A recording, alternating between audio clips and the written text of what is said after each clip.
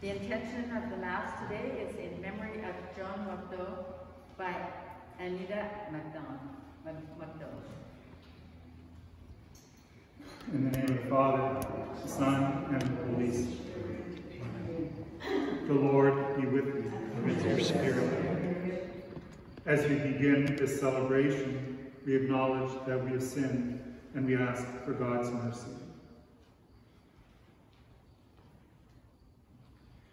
You are sent to heal the contrite of heart. Lord, have mercy. Lord, have mercy. You came to call sinners. Christ, have mercy. You are seated at the right hand of the Father to intercede for us. Lord, have mercy. May Almighty God have mercy on us, forgive us our sins, and bring us to everlasting life. Amen. Let us pray. O God, who with the untold mercy were pleased to choose as an apostle St. Matthew the tax collector, grant that, sustained by his example and intercession, we may merit to hold firm in following you. Through our Lord Jesus Christ, your Son, who lives and reigns with you, in the unity of the Holy Spirit, God, forever and ever. Amen.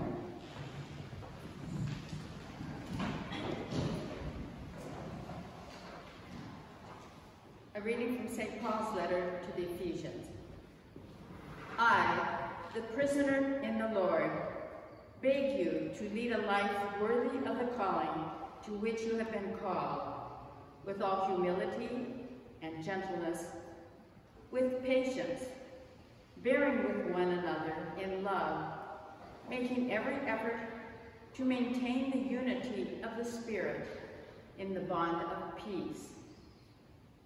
There is one body and one Spirit, just as you were called to one hope, and your calling, one Lord, one faith, one baptism, one God and Father of all, who is above all, and through all, and in all.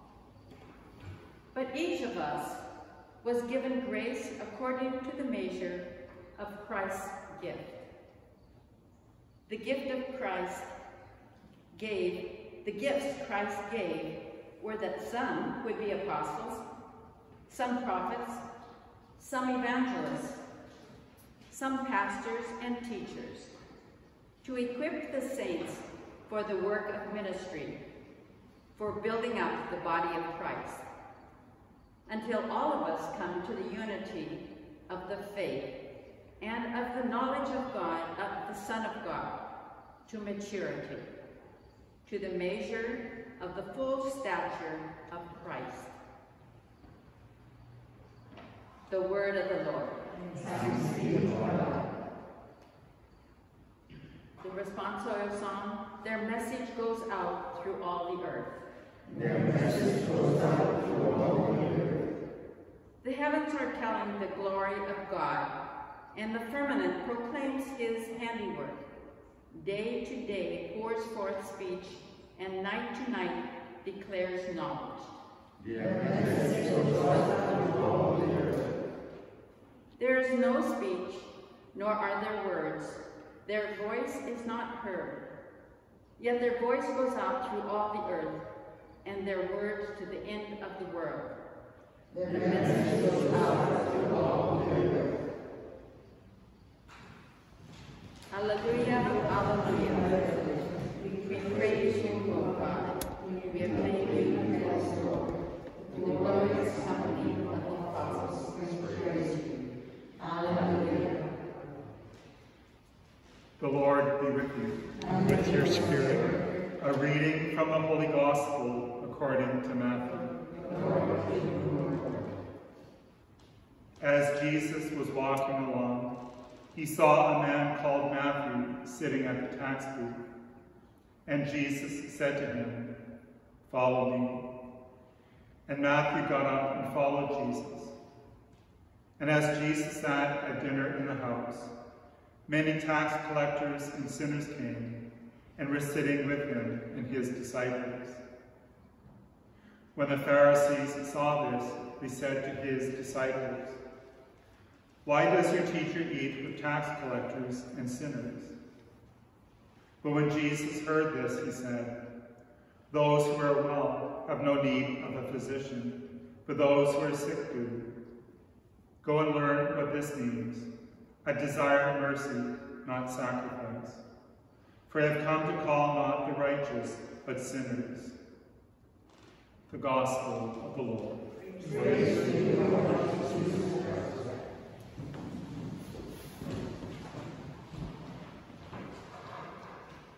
The calling of Matthew certainly would have raised more than a few eyebrows, because he really did not fit in anywhere. The Pharisees did not like him, nor did the Jewish community, because of his practice or the way he collected taxes. So tax collectors are always seen as people on the outside, not very fondly. And I don't think much has changed since then. But Matthew's calling was significant. Being somebody that was pretty much on the outside, Jesus sat at a table with him. And in some other parts of the Gospel, Jesus talks about eating with tax collectors and Gentiles.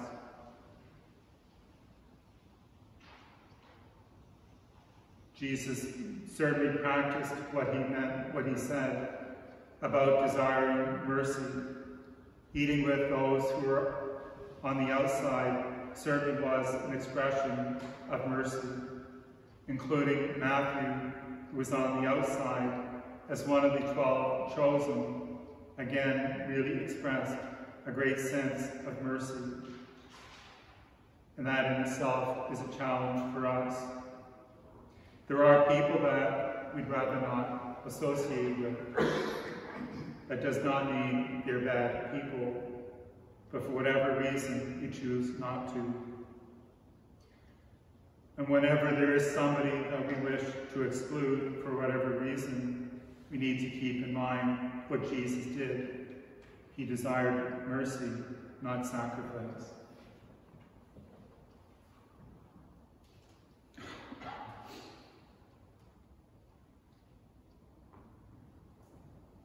We now turn to God our Father as we bring our needs before him. Our response is, Lord, hear our prayer. Lord, hear our prayer. For the Canadian Conference of Catholic Bishops, may the Lord guide their discussions and decisions. We pray to the Lord. Lord, hear our prayer. For the people of Canada, may we choose the next government wisely, and in the interest of all Canadians, we pray to the Lord. Lord, hear our prayer. For all people of faith, may humility and service of others be their way of life. We pray to the Lord. Lord, hear our prayer. For those who farm their land, may they receive just reward for their service to humanity. We pray to the Lord. Lord, hear our prayer. For those who suffer at the hands of others, may peace and justice be theirs. We pray to the Lord. Lord, hear our prayer.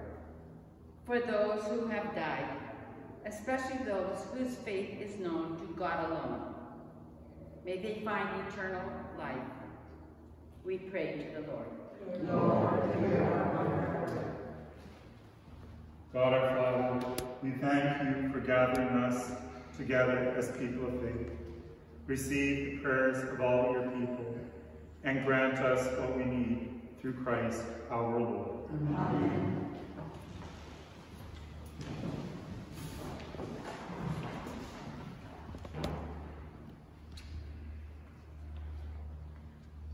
Blessed are you, Lord, God of all creation, for through your goodness we have received the bread we offer you, fruit of the earth and work of human hands.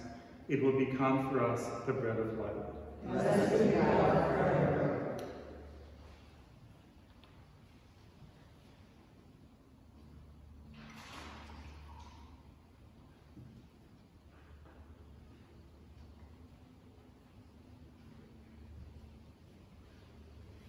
Blessed are you, Lord, God of all creation, for through your goodness we have received the wine we offer you, fruit of the vine and work of human hands. It will become our spiritual drink. Blessed be God forever.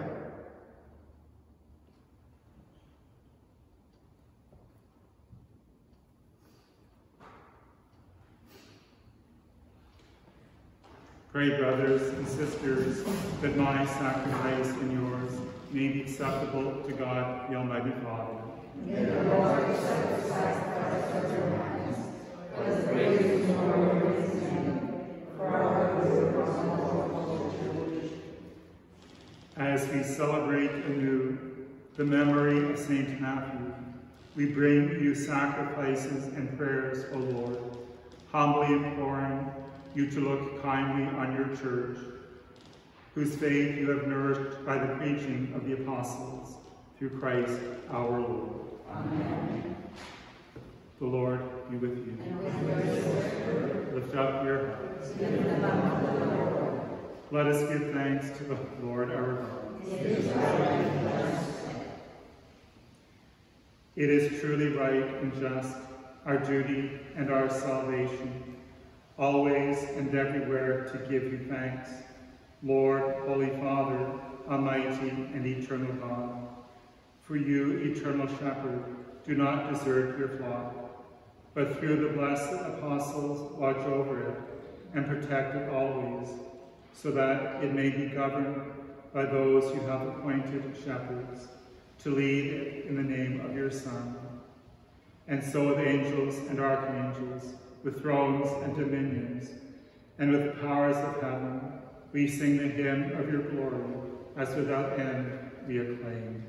Holy, holy, holy Lord, God of hosts, heaven and earth are full of your glory. Hosanna in the highest. Blessed is he who comes in the name of the Lord. Hosanna in the highest. You are indeed holy, O Lord, the fount of all holiness. Make holy, therefore, these gifts, by sending down your Spirit upon them like the dewfall, so that they may become for us the body and blood of our Lord Jesus Christ. At the time he was betrayed and entered willingly into his passion, he took bread and giving thanks broke it, and gave it to his disciples, saying, "Take this, all of you, and eat of it, for this is my body, which will be given up for you."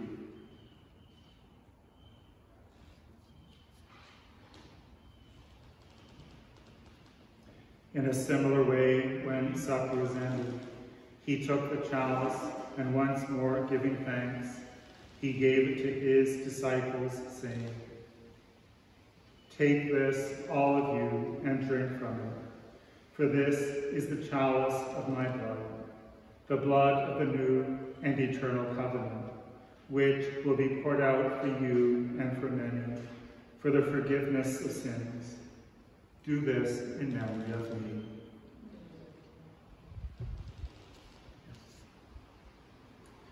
The mystery of faith. When he eats this bread and drinks this cup, we proclaim the death of our Lord until he comes again. Therefore, as we celebrate the memorial of his death and resurrection, we offer you, Lord, the bread of life and the chalice of salvation, giving thanks that you have held us worthy to be in your presence and minister to you.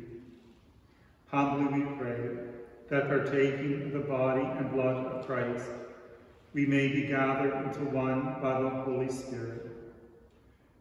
Remember, Lord, your church spread throughout the world, and bring her to the fullness of charity, together with Francis, our Pope, Claude, our Bishop, and all the clergy. Remember also our brothers and sisters who have fallen asleep in the hope of the resurrection, and all who have died in your mercy. Welcome them to the light of your face. Have mercy on us all, that with the Blessed Virgin Mary, Mother of God, with blessed Joseph, her spouse, with the blessed apostles and all the saints who have pleased you throughout the ages, we may merit to be co-heirs to eternal life, and may praise and glorify you through your Son, Jesus Christ.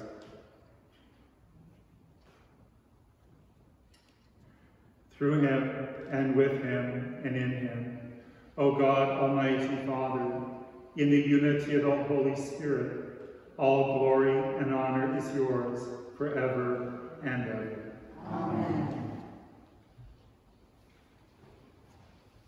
At the Saviour's command, informed by divine teaching, we dare to say, Our Father, who art in heaven, hallowed be thy name. Thy kingdom come, thy will be done, on earth as it is in heaven. Give us this day our daily bread, and forgive us our trespasses, as we forgive those who trespass against us. And lead us not into temptation, but deliver us from evil. Deliver us, Lord, from every evil. Graciously grant peace in our days, that by the help of your mercy we may be always free from sin and safe from all distress, as we await the blessed hope and the coming of our Savior, Jesus Christ. For the kingdom, the power, and the glory are yours now and forever. Lord Jesus Christ, who said to your apostles, "Peace I leave you, my peace I give you," look not on our sins, but on the faith of your church, and graciously grant her peace and unity in accordance with your will, who live and reign forever and ever. Amen. The peace of the Lord be with you all. Let us offer each other a sign of peace.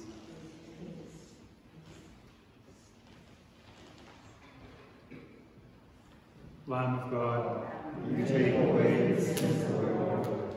Have mercy on us.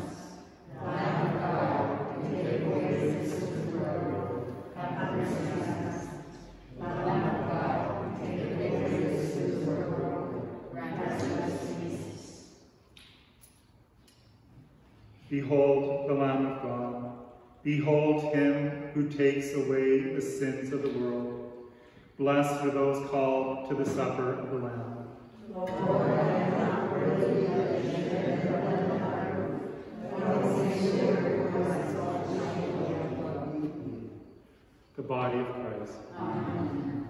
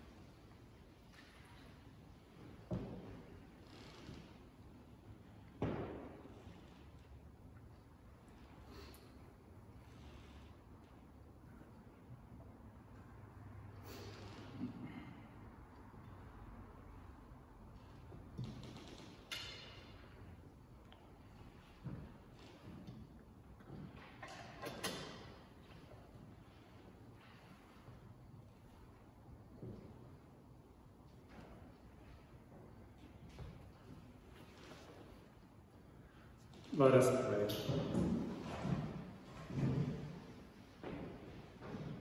Sharing in that saving joy, O Lord, with which St. Matthew welcomed the Savior as a guest in his home, grant that we may always be renewed, so that the food we receive from Christ, who came to call not the just, but the sinners to salvation, who lives and reigns forever and ever. Amen. The Lord be with you. With your spirit. May Almighty God bless you, the Father, the Son, and the Holy Spirit. Amen. And let us go in the peace of Christ. Thanks be to God.